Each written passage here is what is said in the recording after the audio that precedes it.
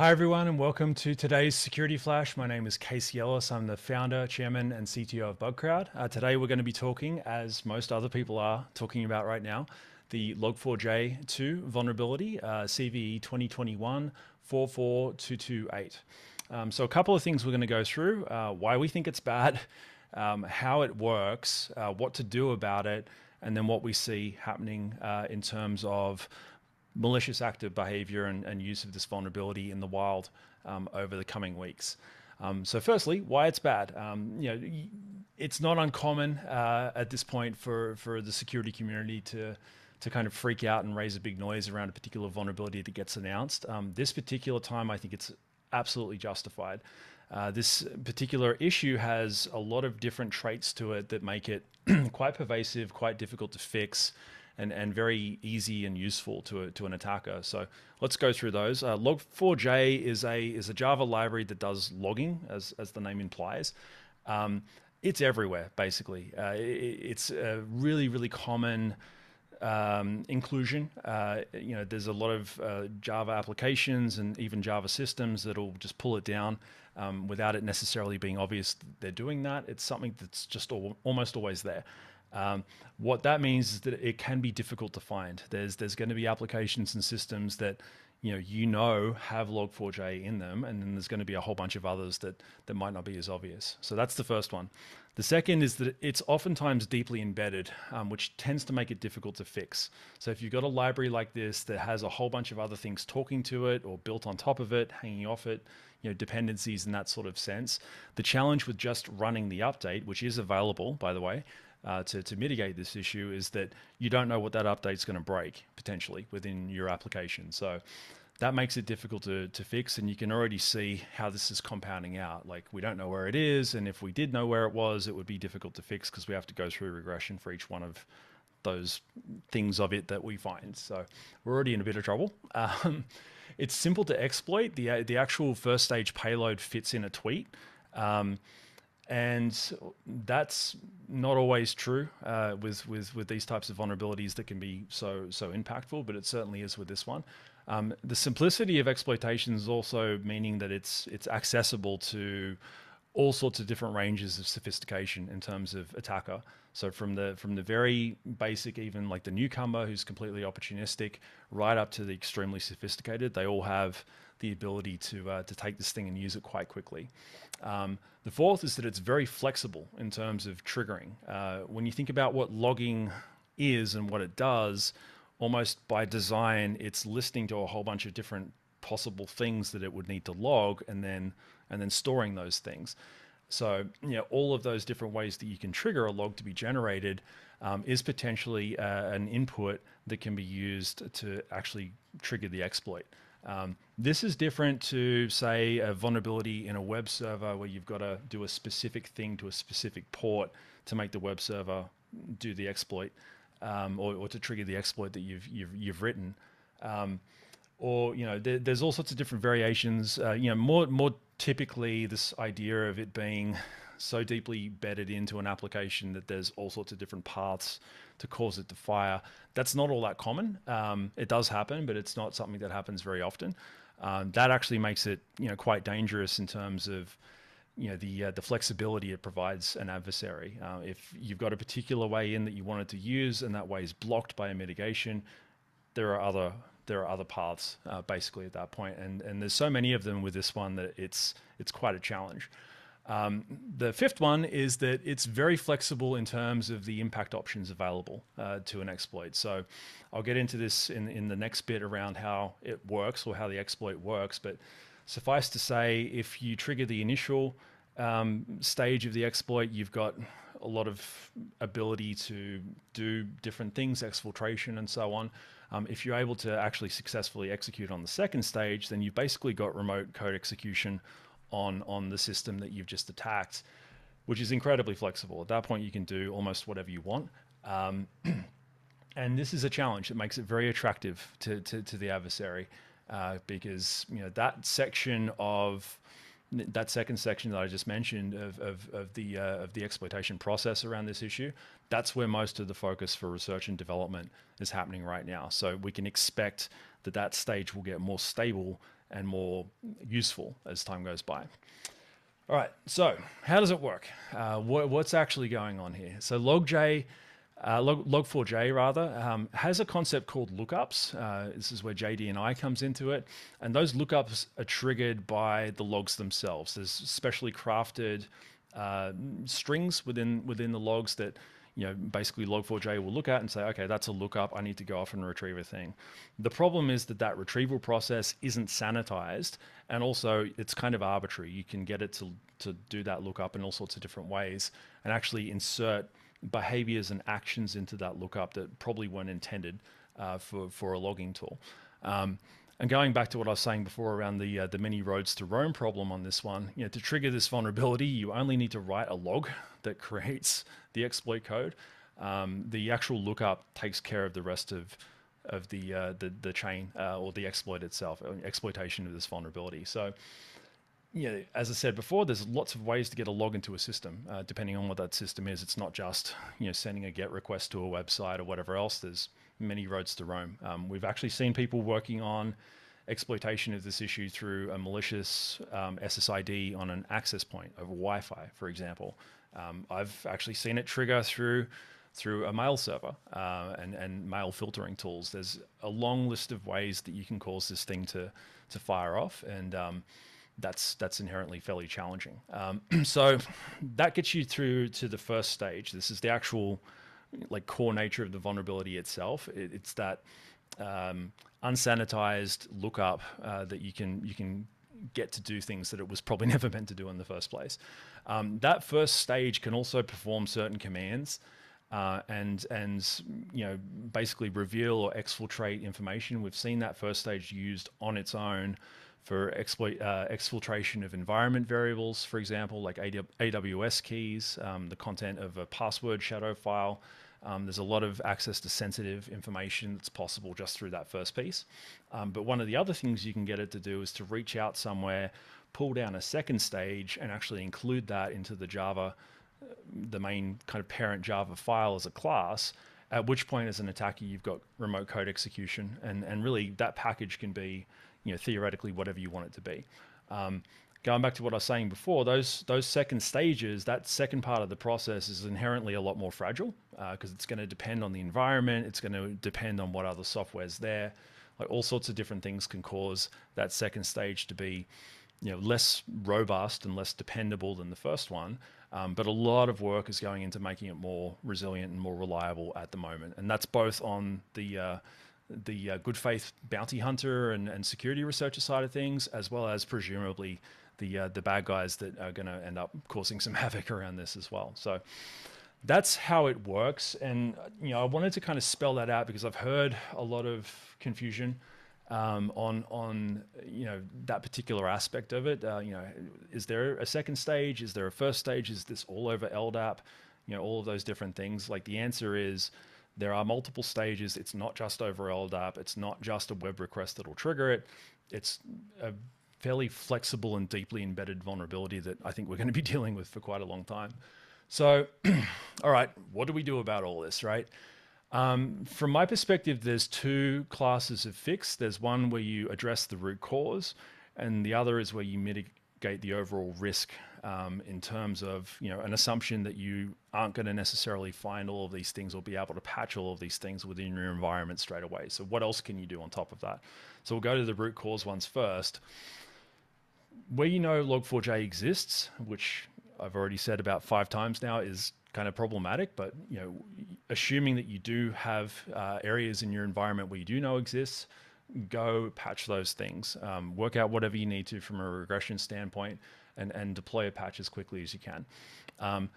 If a dependency or regression, all of those sorts of things that can prevent a person from actually applying a patch stops you from doing that in a quick way, you can mitigate the exploit by disabling lookups in Log4j, and we'll actually post a link on how to do that underneath this video. That's not resolving the code itself, but what it's doing is it's basically taking out the piece of the process where Log4j will actually execute the payload itself. So it's definitely a good way to mitigate the risk on a per system basis.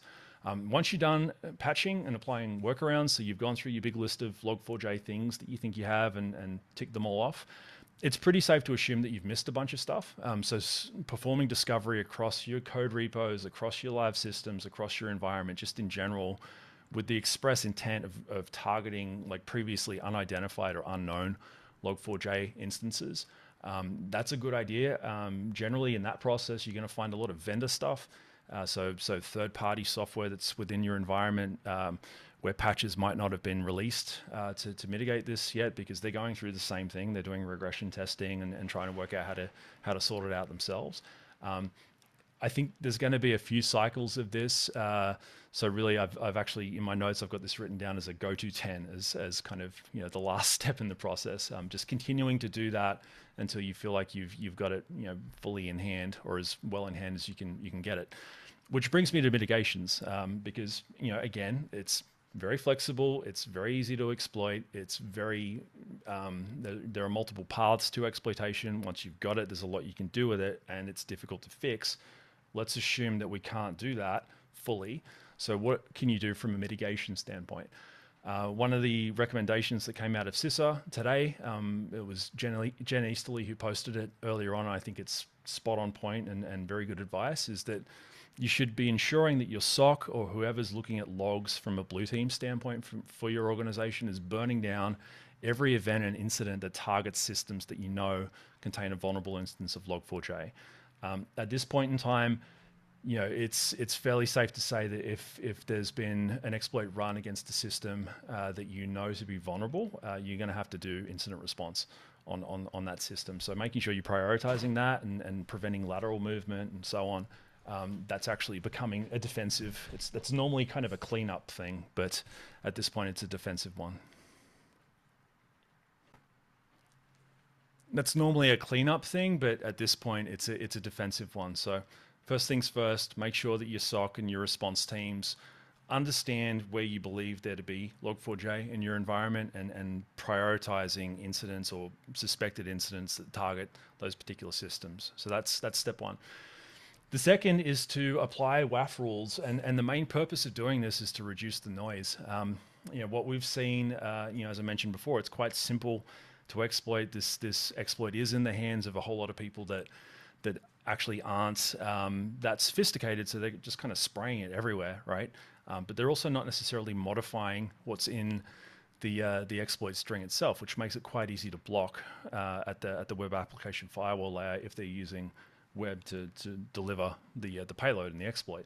So that's a pretty good step to basically reduce the noise. Like you'll cut out the opportunistic and the unsophisticated attackers. It is important to call out that this won't stop the folks that are sophisticated or determined. They're going to keep on finding ways around that. And again, there's so many ways to write a log file that you know you can reasonably expect that they would eventually be successful if a WAF rule is all you deploy. So just it's important to think about it like that. But this really does justify a defense in depth strategy, and that's one of the you know, quick wins that you can apply to your environment. Yeah, and a lot of R&D is being put into filter evasion. Like some of the different ways to bypass. You think about the job of the adversary. If you put up a rule that blocks a known thing, and then they realize that that's happening, what do you do as a hacker? You figure out a way around that, and that applies to the white hats and the bounty hunting world as much as it does to the adversary. So that's the second one. The third one is to block firewall, to apply firewall rules rather, to basically block JDNI lookups out of your network. That can happen across all sorts of different protocols. So I'd recommend you actually look at JDNI itself and get an understanding of how these type of lookups can exit a network. But blocking them on the way out when they're not necessary, what that will do is it'll limit the ability for the first stage to exfiltrate information. So there's a win there already.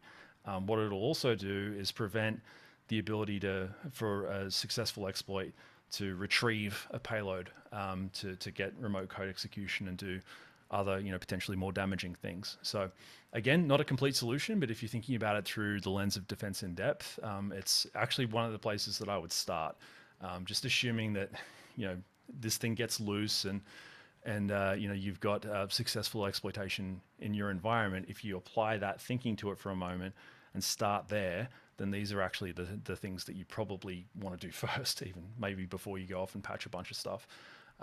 So yeah, those are some recommendations from a mitigation standpoint. In terms of where it goes from here, really what we've seen happen, aside from a ton of hunters, jumping in and helping out our clients, helping us out with our clients, even doing collaborative R&D to try to figure out what are the edges of this thing, and how does that all kind of roll forward. There's been a massive amount of that, and that started off basically straight away. We saw crypto miners start to hitch their tools to Log4Shell as a way to deliver crypto mining onto systems around about midday on Friday Pacific time. And then later on that day, we started to see botnet herders do the same thing. So there's definitely a lot of opportunistic cybercrime kind of basically jumping into the gold rush is really what we saw as an initial phase of exploitation around this. And some of those would have been blocked by WAFs and different other things, but the ones that are more sophisticated, as I said before, will eventually find their way around that stuff if you're not burning down the vulnerability itself. What's happened over the past 24 hours or so is the ransomware operators have, quote unquote, entered the chat. What's being reported there is that they're using Log4Shell as a way to traverse inside environments where they already have access. So they may not have even deployed ransomware yet within that environment, but they're trying to get a better feel for how successful their ransomware would be if they were to deploy it. There's a fair bit of recon happening out of actors that appear to have that particular motivation. So that's kind of scary, but good to know. I think what that means is that for organizations from a blue team and a logging standpoint, you're going to see a ton of this exploit being attempted at the very least on the outside. So if you've got internet facing assets, if you go through your logs, you'll see tons of it. Less so inside your network. So if you've got segmented systems, or if you've got a traditional corporate network with the crunchy shell, if you happen to have a soft center and you see it bouncing around inside your organization, then it's safe to assume that something bad's happened, and that's something that is probably fairly high signal for triggering off a deeper incident response process at that point in time. So that's a couple of the things that we're seeing out in bad guy land, so to speak. Where I see this going from here, we've already seen a lot of work done on evasions and improving the resilience and the reliability of the first stage.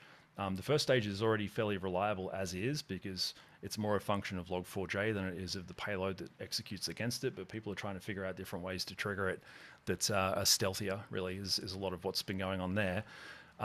The part that I'm probably more concerned about is the work that's being done on the second stage payload. As I said before, there's a lot of variables that can influence how that payload executes if it's retrieved, that can cause it to be fragile. So as an attacker, the first thing I'm going to try to do is figure out how to make it more robust, more reliable, more predictable. If you put yourself in the shoes of the adversary for a second and think about it as building a business on top of this thing,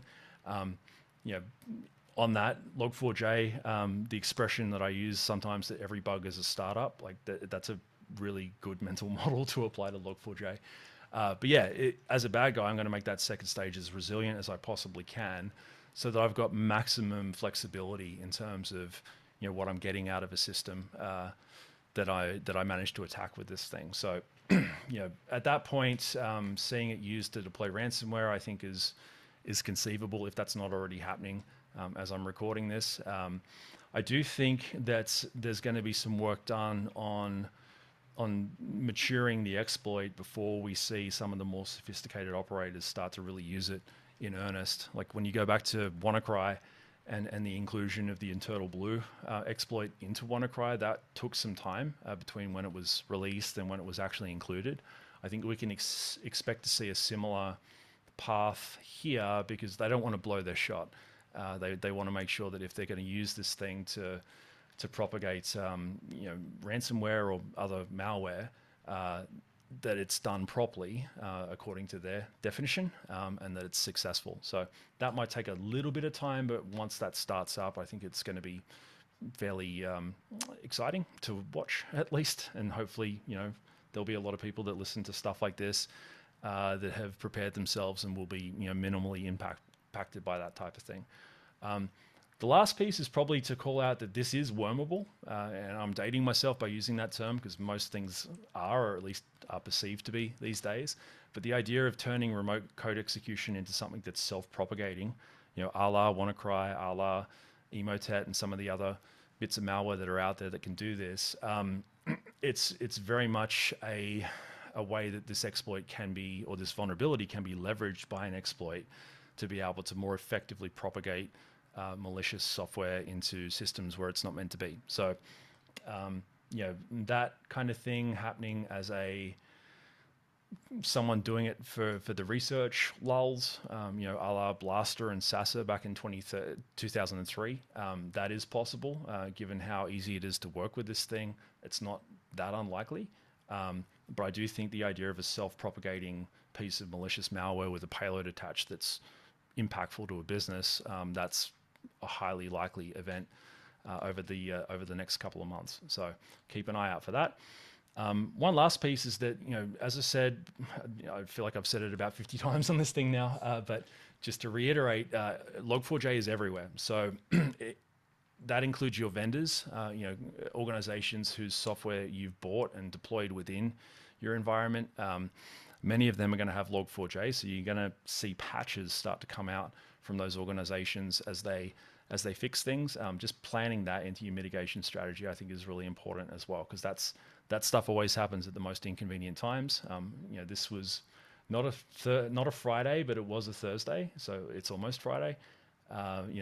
Patches in vendor software tends to follow that same suit. So just being prepared for that, I think, is wise for organizations to do as well. In terms of how Bugcrowd can help, asset or attack surface management, especially from the outside in, going back to what I was saying before around like fix your known knowns first and then think about your unknown unknowns. The crowd's very good at finding unknown unknowns. So that's an area where we can definitely be helpful. For internal testing, some of the private stuff that we're able to do with next generation pen test and classic pen test, that could be helpful in identifying previously unknown Log4j systems. And I think as well, vulnerability disclosure programs, it's a good time for pretty much everyone to start working in earnest on starting one of those up, because assuming more impact is created of this vulnerability, and assuming also that you don't necessarily know who's going to discover that, having a way for people to tell you and having a policy established around how that process works, and even having a partner like Bugcrowd to help you manage that, I think is a really important thing to consider at this point in time. So there it is. I know it's been dense. I've tried to keep this as practical and as useful and explanatory as possible. Good luck to everyone out there, and we'll keep y'all up to date with things that we're learning as we process, like literally the thousands of these we've seen go through the platform already. Some of the stuff that we're learning and understanding around trends and behavior, we'll keep that information coming so that y'all can be better informed. And yeah, thank you for your time. Cheers.